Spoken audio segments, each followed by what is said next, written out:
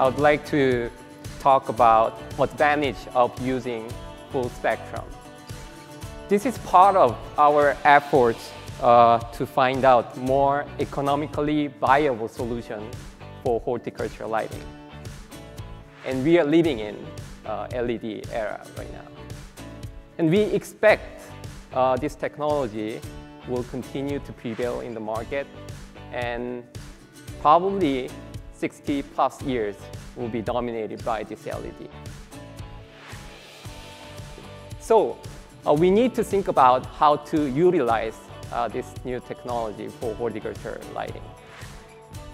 For horticulture LEDs, there are 3 key factors there: spectrum, quantity of light, and reliability. We need right spectrum and proper quantity of light and excellent reliability.